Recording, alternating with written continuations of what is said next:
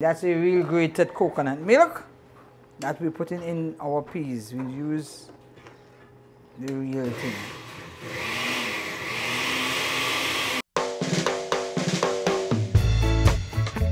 Good day, my name is Sharon Eastman Benjamin, originally from Charlotteville.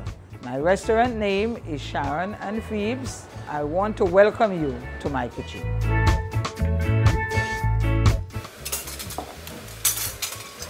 One thing in this kitchen, we normally use 1 pot spoon for everything.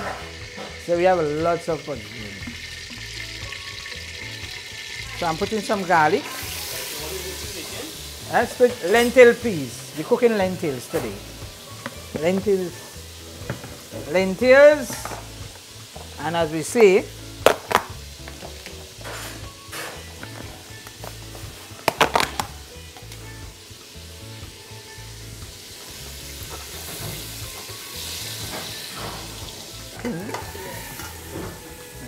pumpkin, and then we put in the lentils. We just like, you know, the peas and things are kind of, the onions and the garlic to kind of roast. We give the peas a nice flavor. So this is dry lentil? This is dry lentil, but we normally soak it with some hot water. Yeah. How long you know to soak? Like 15 minutes. Yeah. Not long. When we finish, picked it, we wash it out and we soak it. It's cook faster. I don't like doing a long drawn in cookout.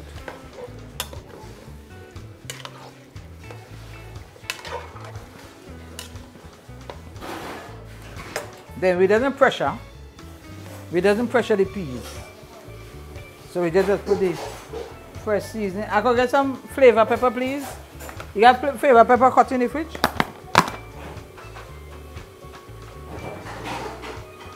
And celery. This is flavor pepper. This is flavored peppers. Yeah, pimentos. I forget to say pimentos. Right. So I could get some boiling water for this peas here. And we normally like to cook with peas with boiling water. If forming the thing, really malfunctioning, that is how it is. Right, so when we put the salt and I put in some salt now inside. According to the amount, you put a little 2 teaspoons. You must put a little sugar in your peas. It's a must. You know why you put sugar in your peas? It's a must because sugar, peas have a lot of, it's very acidic. So because of that, you put to balance the stomach.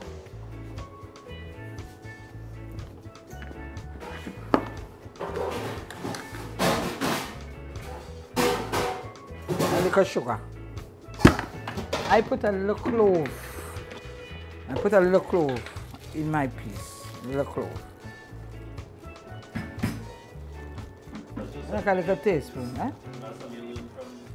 Yeah, no, this is something that I find, you see, I kind of practice about different flavors with different food. If I go anywhere and eat anything from anybody, I know exactly what they put in it. So I know what is the balance for things. Like peas and callaloo. You put a little clove in it because, and in pork, stewed chicken, the clove give it a nice flavor and give it a nice taste, a nice texture to it. So that's why I like to put a little clove in the peas, and not the old, well, when I'm doing home, I use the whole grain clove. But when I'm doing it at the business, I do the grind clove. Because the clove is not a pleasant thing. And I tell you one secret about clove. Clove is very good for cancer cells.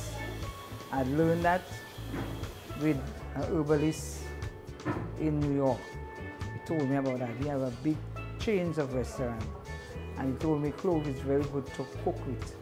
Clove good, you know, for the cells, the cancer cells. So I love the taste of clove in things, but you can't overpower it because clove is very strong. You can't overpower it, but it's good to put a little clove in your peas. You give some people say, oh, they don't like clove, but it's good. It's a very good thing to put in your peas. And if you're doing a little pigeon pea soup, you put a little clove in a pigeon pea soup.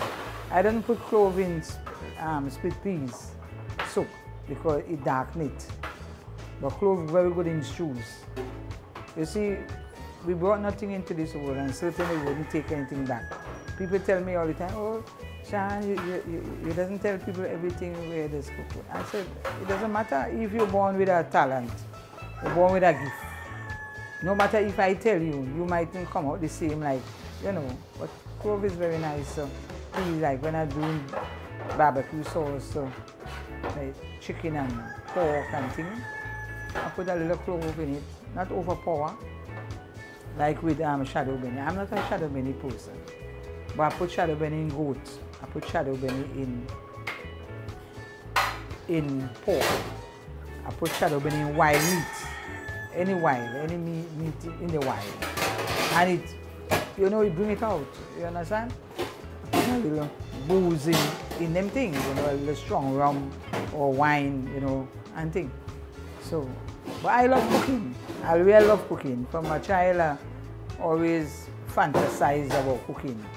And it's in my blood. So everybody always like the flavor, my flavor. The flavor nice, and I always try to, you know, keep it up. Yeah. So what else? So I put the salt, a little salt. I put the sugar.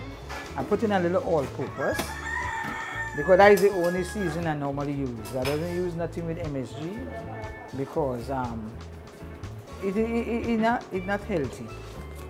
When I read at the contents of this, I know you have no MSG, so you have celery and parsley and paprika and, you know, and a little bit of turmeric and things. So I like it with that. So once you add the all-purpose, nothing. I don't put nothing else. I don't put no additional dry seasoning. Yeah. Unless if it's clove. Put a little clove. And I cook with a little ginger and garlic with stews and baked and things. That. And then, so how long this piece has to cook? this piece cook like in half an hour time. Yeah, half an hour. Some peas take longer. But so long as you know you put it in hot water and things. This tastes nice already. So I'm putting in the coconut. This is real coconut milk. That's a real grated coconut milk that we're putting in our peas. We use the real thing.